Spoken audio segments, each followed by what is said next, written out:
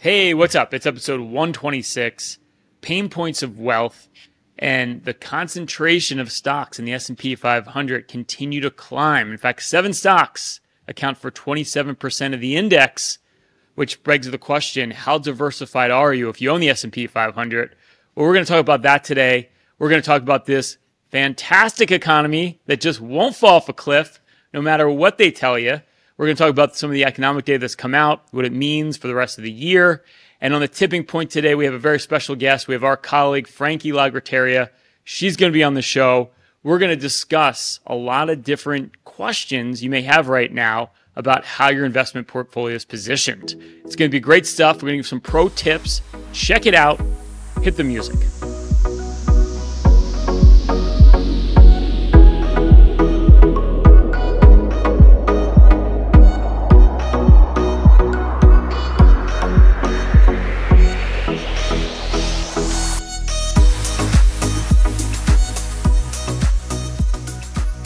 Guys, one of the best leading economic indicators has always been the stock market.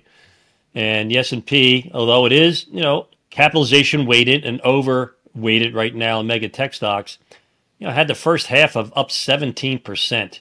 I think that's all you need to know, right? I mean, you don't need to look at all the other statistics and listen to all the negative nabobs talk about how awful things are. Market's smarter than everybody. It is, but I think also you got to be careful because I think there's always like false advertising there, right? If the S&P 500 makes you feel like, well, I've got 500 stocks, that's great diversification.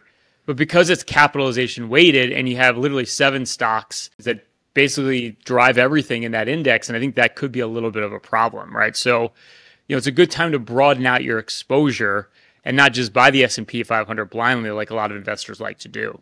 Yeah, that's a good point, Ryan. I met with a prospective client the other day and had a look at his portfolio, and he was very thrilled to tell me that he had diversification in his portfolio. He had 3 different funds, and guess what? They all followed the S&P 500. Well, that makes sense. People do like to follow the trend, right? The trend is your friend. How many times you guys heard that in your career?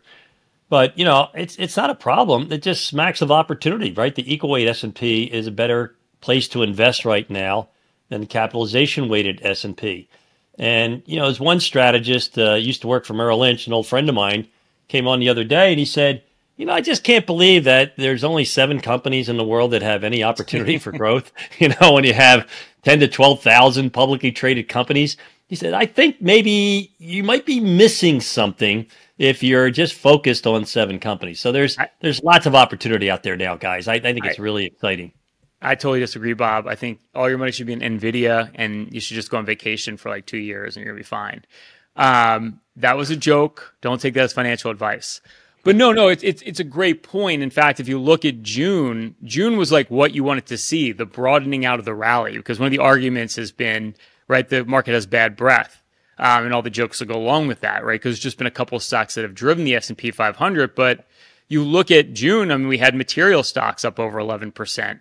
Industrial stocks over 11%, consumer discretionary stocks over 12%, energy stocks up almost 7%, financials up over 6%. So, you're starting to see a lot of other sectors move. And to your point, Bob, they trade so much cheaper than those big mega cap names that everyone wants to talk about on TV all day, which provides a great opportunity to get in even after this big rally. Hey guys, call me cynical if you'd like. But we are in the 3rd year of a presidential cycle, and historically, it's always been a strong year, and especially if the first half of the year is really strong. Now, I don't know a lot of, politicians personally, but it just appears to me that they love that job and they like to get reelected.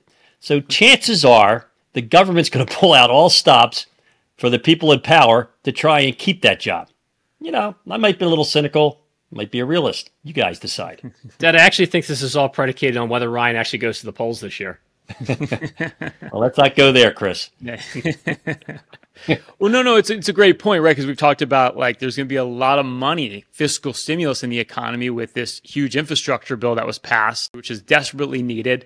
And we talked about the reshoring with all the manufacturing that's going to be happening in this country because of the incentives right now to do semiconductors or produce semiconductors here in the U.S., electric vehicles, solar equipment.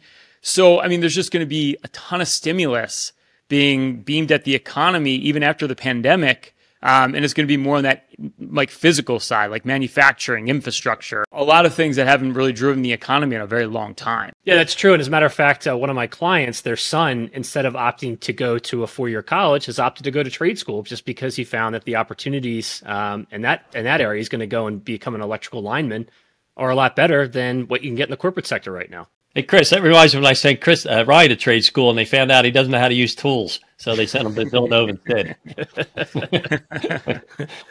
But, Ryan, you're talking about the future. But, here's the problem with investing. Here's the problem I'm seeing, with a lot of clients and a lot of prospective clients. It's like, yeah, all right, it sounds good. You're going to have all this onshoring, reshoring. You've got this industrial revolution maybe going on, this manufacturing renaissance, the roaring 20s, as Ryan calls it. That's not certain, though. What's certain right now? I can get 5.4% on a 3-month treasury. And based on your projections, all I need is a 5% return. I'm set for life. So why should I take any risk investing in that stock market you talk about all the time? Yeah, well, we've talked about this a lot, though, right? The biggest issue with the seduction of buying those shorter-term treasuries is reinvestment risk. Now, look, if it's short-term cash that you need, well, great, right? That's way better than you were getting on your money market fund or treasury yields for like a decade, right? I mean, that's the best we've seen in a long time. But the problem is at some point that money comes due, whether it's a year from now, 2 years from now. And we've talked about this a lot, but interest rates could be lower then. So now all of a sudden you're stuck reinvesting at 3%. And meanwhile, you may have missed a magnificent move in the stock market, which you would have done the last couple of months. Because let's face it, treasury yields went up to like 5% last fall. Well, the market's up 25% of that time frame. And if you locked into a 5% treasury there, you still haven't gotten your full 5%.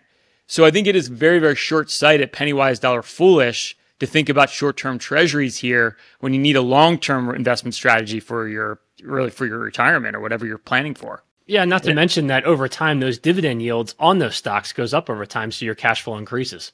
That's a really good point, Chris. I mean, let's look at real estate investment trusts right now. Real estate investment trusts throw off an enormous amount of cash flow. I mean, they're yielding close to 4.25% to 4.5% right now. And as you say, Chris, those dividends, those payments tend to go higher. And real estate, everybody hates it right now because no one's in the corporate offices. But, REITs are not all about corporate offices. No, they're not. But here's another good point. This is why the stock market is a great future predictor, right? Because if you look at those REITs that deal in commercial real estate, like it's no secret that occupancy rates right now are extremely low. Well, those REITs are trading at like a 70% discount from where they were 2 years ago, right? I mean, the markets have already priced that in. And I think that's what people never understand when it comes to investing is it's not about what's happening today. Markets are priced to the future. So whatever you feel right now, whatever's going on right now, it's irrelevant as a market investor because public markets look to the future. And, no matter how much we say it, I think people forget that all the time. Sounds like if you don't have REITs, you're wrong. That's the key. I mean, you really need that diversification across asset classes, within asset classes. Hey, there's nothing wrong with short-term treasuries. Yeah, you should own some, right? You should have money coming due every year in a bond portfolio to take advantage of compounding. But, you got to look at the averages, right? You look at a year ago, if you were investing in a 1-year treasury, you're getting 2.5%. Now you're getting 5.5%, and the historical average is about 2.5%. So what are the chances, that you're going to be able to invest at 10 and 11%, a year from now? I think it's going to revert to the mean, as all markets do, and you got to be careful about that. Just be certain that you're diversified, spreading it out. And, you don't have to have all winners in your portfolio every day. Hey, hope you're enjoying episode 126, Pain Points of Wealth. Everything you hear on this podcast, along with some due diligence of your own, can help you get ahead financially, literally at any stage of your journey. But if you saved over $1 million and you're thinking, I want a more hands-on approach, I want a second opinion on what I'm doing, well, here's your shot to do it. Bob, Chris, and I will run for you our total financial master plan. We'll do that with no obligation or cost. If you saved over $1 million, we'll literally go through your entire portfolio. We'll do a deep dive of every investment you own. We'll show you where all the hidden costs are on those investments, whether it's an annuity, insurance products, brokerage products. We'll show you how to reduce all the costs on your portfolio, optimize your portfolio for taxes. It's not what you make, it's what you take. We'll give you our full tax playbook, and we're going to build for you your own financial portal. We're going to give you a bird's eye view of your entire financial life and hone in on every financial issue you need to address today. Do you need an income plan for retirement? How do you take Social Security? How much should you be saving every year to make sure you're on track for retirement or financial independence? We're going to make sure you're properly diversified. Did you get hit hard as markets have been extremely volatile over the last 2 years? Or have you been sitting in cash, paralysis by analysis, trying to figure out what to do with your money? We're going to put together a full investment game plan, show you how to grow your money, but most importantly, protect it over the rest of your life. Simply go to www.paincm.com/financial plan to see if you qualify for a free financial review.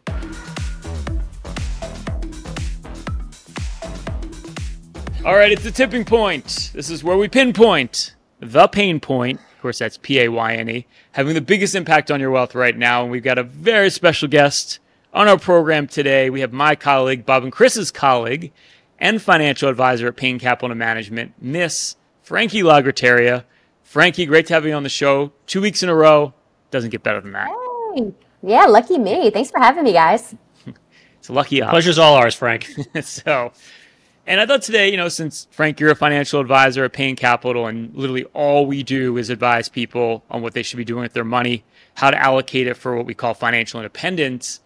And we've really heard every concern under the sun. And I thought right now we could talk about what is top of mind for our clients, for our listeners, and address some of the bigger issues that everybody's thinking about today. And I think one of the bigger ones is inflation, right? Is inflation coming down? Should you adjust your portfolio in light of the fact that we have higher inflation than we did the last 10 years? And maybe. Right? It depends on how you're set up. Maybe. I think a big one that I've noticed is, are you taking advantage of cash? Is it just sitting in a bank getting you, 0%, or sitting in your home getting you absolutely nothing, just risk? That's one of the biggest thing I've noticed. So what are you talking about, money at home? That people putting it under the mattress these days, Frankie? Under the mattress, in their backyard, in the Candyland box. Basically, it's all the same, right? Because it's getting you nothing. I'm pretty convinced. Yeah, but if you put it in a savings account, you're pretty much getting nothing also. I mean, I think the average bank deposit's getting like 67 basis points or some ridiculous number. Yes, mine was actually yielding so low, it said you are not yielding anything. There is no tax statements. Yeah. So I took my money and I've been reaching out to all of my clients and telling them, hey, take a look at that. Does your bank literally tell you they're not paying you anything? Move it somewhere that does. It's funny, that First Republic Bank that went under, they were lending money out at a very cheap level and then investing in long-term bonds, right before the Fed raised interest rates. But on their savings and checking accounts, they paid zero interest. So why would people have billions and billions of dollars at First Republic Bank? It doesn't make any sense. No, it's the inertia of money, I think. And you're seeing it now too. Every time I talk to a client and it's like, oh yeah, I've got a couple $100,000 that I'm keeping on the side that I need at the bank, earning to your point, Bob, 0.6%, not even a percentage point. Meanwhile, in a treasury-backed money market fund, you're getting 4.7% on a couple $100,000. That's a lot of money you're leaving on the table. So I think that is one of the first things you want to look at right now is okay, how much cash am I sitting on and how much is the bank screwing me? And rectify that right away. And it's an easy fix, but we forget because rates were low for so long that now interest does matter and it does have a big impact on your cash. I talked to a client the other day and he called his bank and he said, hey, my buddy can get me a lot more interest on my cash. I'll make sure I'm in a money market fund. So he said, oh yeah, you're in a money market fund. So we got a statement and it was yielding 0.67. He said, I think you said I'm in a money market fund. Yeah, well, that's what we call it here. So they can call it anything they want. Don't tell the vehicle, ask them what the rate is and make sure it's in treasuries. That's what I love about Bob. Always gets to the bottom line. But, what about that cash that you don't need for the short term? I mean, there's no better hedge against inflation like the stock market. No, I don't know, Chris. I saw on daytime TV it was gold. Gold is the hedge against becoming wealthy. That's what gold's intended for. Somebody's clearly watching Fox all day because I think gold commercials are the only thing they have in between segments. So we know you're doing with your time, Frankie. But no, that's a great point. And we talked about that today too, or earlier in the earlier segment. The bigger mistake here is for money you don't need shorter term. I know the 5% interest sounds great, but that's got problems because you're not locked into that rate for very long. And let's face it, your goals are probably going to go out 5 years, 10 years, 15 years. And all of a sudden, if that 5% you're getting today becomes 3% in a year, and all of a sudden you miss the opportunity to lock into some longer term bonds and get into the market for the longer term, you're probably going to have a huge opportunity cost that's going to be very detrimental to your long-term financial picture. I want to go back to gold for a second, guys. You know, you see these commercials, right? And it costs a lot of money. We know what it takes to, put a national commercial on for any product. And they don't make much when you buy gold bullion. So, what I found out was they sell a lot of coins, and they have a huge markup on the coins. There's no secondary market. And I've spoken to people who have, put hundreds of thousands of dollars of these firms, and it's worth half, maybe half, if you can even sell it at all. So, caveat emptor for anybody thinking about calling these gold people. They're going to try and sell you coins. Stay away from that. Chris, I have ashamed about his coin collection. He's quiet the rest of the show. Well, Dad, I have a gold coin that I stole from your office. I still have it, and you didn't steal it. I gave it to you. Oh, that's right. You did give it to me. What's that sucker worth now, Chris? I forget how much gold was in that. It's 1 troy ounce. So whatever a troy ounce was worth today, like something like 1200. But the problem is that with physical gold is that you also have to pay to store it. So it's an additional cost, and it doesn't raise above and beyond inflation. Yeah, you know what? It doesn't pay any interest. Doesn't pay any dividend. Can't eat it. Can't carry it around. People can steal it. There's so many reasons why gold is not a great investment. I think we do mention a lot on the show. But I think the other big question right now that we're getting from everyone is, what should I be doing to lower my taxes? I have to think with this huge deficit we have, a government that just doesn't like to stop spending. Well, eventually here taxes have to go higher. And I would say, yes, you need to be focusing on this right now. Any tax benefit you can exploit, you have to do it. I think the biggest problem, and I'm just amazed that mutual fund companies are still in business because they basically, churn an index and then call it active management, charge you a tax, and then, and trade for capital gains every year and underperform. I mean, it's just amazing to me that anyone would use an active manager because, you don't ever want to interrupt, your compounding, on purpose. And trying to pick winners is just ridiculous. I think another big one is, are you contributing, and is your spouse contributing to a retirement plan? A lot of my clients don't know that just because one spouse may have retired, they may still be able to contribute to a retirement plan. I know when I look at my biweekly pay and I see that gross number, I'm like, ooh, let's make sure that we're maxing out that 401k. That's a good point, Frankie. A lot of people think once they retire, they can't contribute, or if they're past the age of normal retirement. If they're still working, they can contribute to their plans. Yeah, well, you can't. Or if their spouse is working. What was that? Maybe. I said, or maybe if their spouse is working. True. Yeah, right. Then they could potentially both do like an IRA. There's a lot of things you can do. The other big point there too is now you have the option with most of your 401k and retirement plans is to do a Roth contribution as opposed to a traditional 401k contribution, which may make a lot of sense. You don't get a deduction up front, but a lot of us are in historically low tax brackets. I know it doesn't feel that way, but if you look at it historically right now, taxes are kind of low. So it might be a good time to not get the deduction up front, but if you put into a Roth 401k, all of that growth in that money is tax-free for life. You take out all those gains tax-free later, which can be a much bigger benefit, and most of us don't address that. It's a small tweak, but has a huge impact on your financial life long-term. Yeah, but I see a lot of independent contractors and self-employed people missing huge opportunities because they think, I don't work for a big company. I'll not have a 401k. They get the best thing ever. They can put together a pension. They can put a lot of money away. And that's the problem, not working with an advisor. We just brought a client on. She's 60 years old. She makes a lot of money, and she hasn't put a dime away other than an IRA for the last 10 years.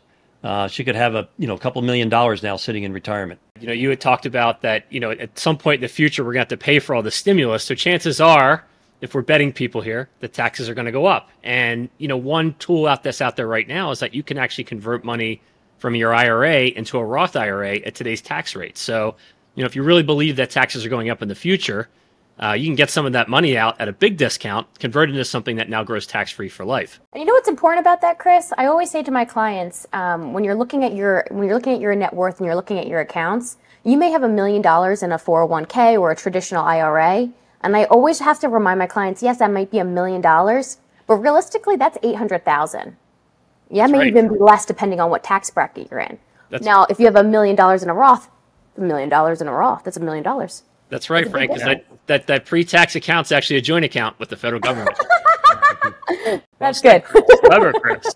But a lot of our clients, are late in life, and even though they're still contributing to a 401k, the Roth doesn't make a lot of sense in terms of contributions. But for their children and their grandchildren, and they think, oh, well, I want that deduction because I need the extra money to go buy a car, pay for a nicer apartment. But you run the numbers on someone in their 20s contributing to a Roth 401k versus a deductible 401k, the numbers are mind-boggling. And that's just at current tax rates. Imagine if rates go higher or go back to what they were in the 60s and 70s, where you had a 95% or marginal tax bracket. It's just incredible, how much money you can save and accumulate tax-free in your lifetime if you're in your 20s. Well, if they go up to 70, 80%, Chris says he's sailing to Mexico, so that's how he's going to solve that problem. But the other big one, we'll wrap up after this, that I hear all the time is, you heard about Biden bucks and how the government's going to confiscate all of our IRAs and 401ks. There's tons of videos online about this with all these doomsayers that are like trying to sell you a newsletter, basically. And my argument there is, well, let's see. Every politician wants to get reelected. Most of us have a retirement plan. So for them to confiscate our retirement plans would be like political suicide. I just don't buy it that that's actually going to happen. Well, I've never in my career seen a big dire forecast ever come true, right? If you have a scary headline, they're trying to sell you something. They're not trying to be your friend. They're trying to sell you something. And, the only time I hear about these things are from clients who get these crazy newsletters. I can't even find them on the internet. I mean, there must be a select group of people they mail these things to, because some of these ideas are so out there. They're not mainstream, and it's just, makes people do crazy things. So be careful. Be careful what you read. Well, some of that stuff you get through email, and if you eventually click through all the BS, it eventually comes to an ad for gold. So all roads lead to gold. Or maybe Bobcoin. We're gonna leave the dollar for Bobcoin. That's probably the most realistic outcome, actually, if we're to be honest about it. Buy coin with a true patriot. In my paycheck, is that why I'm getting paid in Bob coins now, guys? Actually, Frank, Ryan, guys, since I'm mining for Bobcoin as my side business, can I set up a self-employed 401k for that business? another topic. A financial advisor. Let's face it, guys. The Beatles wrote about it a long time ago about the tax man. We all know we're overtaxed. Look, everybody has to pay their fair share, but don't give them any of yours. Make sure that your income is tax-free. Make sure you're taking care of every tax deduction that's available to you legally. Don't skip a year, because you know what? You can never get it back. And you're not going to get a lot of benefits out of that money you're sending to the government. So let's be smart. Let's do some tax planning, be tax efficient, and everything else take care of itself.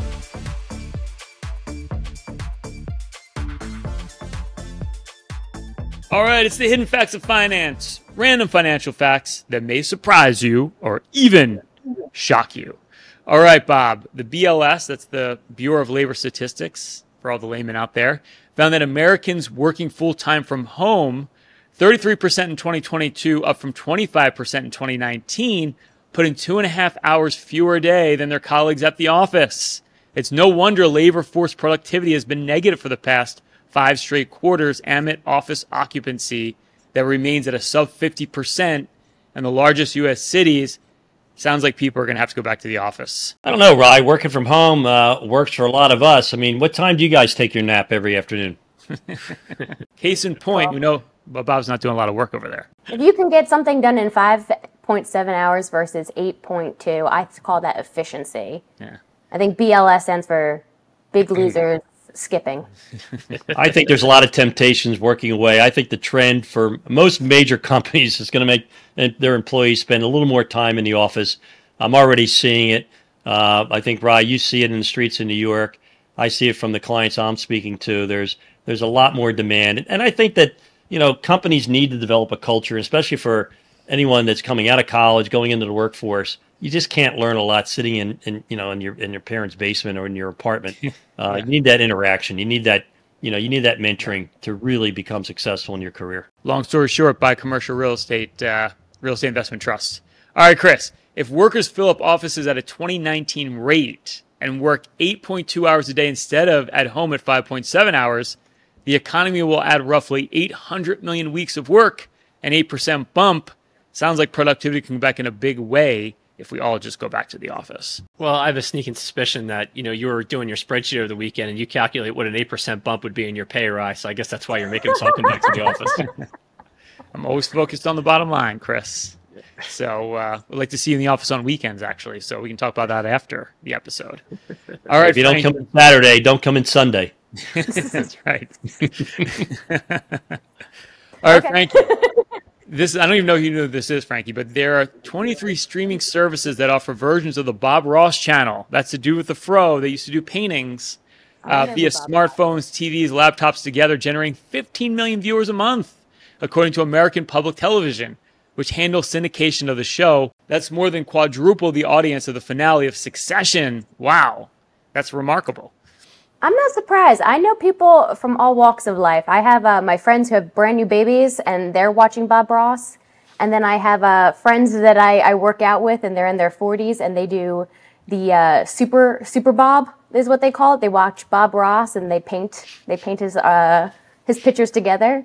And it's fantastic. He is a lovely, lovely person and it's fun to watch and it's very cathartic. And I think it's so much nicer than Succession, which is all horrible people. Totally agree. And the only show I ever watched, Frankie, right? I despised every character. It's like, and I loved the season finale, but I was just like, yeah, they're all awful. And at the end of the day, they're all walking away with $1 billion. So I'd like to have $1 billion problems. There you go. Well, I think we know this much. Bob Ross has great hair, and so does Bob Payne. I think it's no coincidence. All right, Chris. The baby boomers had $74.8 trillion in net worth at the end of the first quarter, and they've just started to spend it, even though Bob's been spending it for years. The net worths of Gen X and Millennials generations are much smaller at $39.9 trillion and $7.9 trillion currently. Adding the net worth of the silent generation, $18 trillion, that totals $140 trillion in net worth for all U.S. households. That's a lot of wealth that can be spent. Another driver of the U.S. economy. Yeah, well, all of my Gen X and millennial clients, you better start saving. We're going to catch up to those boomers. Hey, guys, this is just proof once again that the baby boomers are the greatest generation in history. Look how much more wealth we've accumulated than the rest of you guys. What's that eighth world wonder again, Bob? Isn't it compounding? Hey, forget about the timing, Bob. We're in first. Yeah, all right, we're in first. Never underestimate the boomers' ability to spend on all those great strip malls down in Florida. Right. The generation that created greed is good, but that's fodder for another episode. All right. Well, Frankie, thank you for coming on today. Great to have you. Frankie Lagrotteria, one of our star financial advisors here at Payne Capital. That's it for this week, episode 126. I hope you enjoyed it. If you really like our podcast, please subscribe on Spotify. If this is on iTunes, give us that 5-star rating and leave us a comment if you would. And if this is on YouTube right now, you can like this episode. You can subscribe to our podcast there. And you can add that little notification bell so you can be updated every week of all our new content. That's it for this week's Pain Points of Wealth. Stay loose and keep an open mind.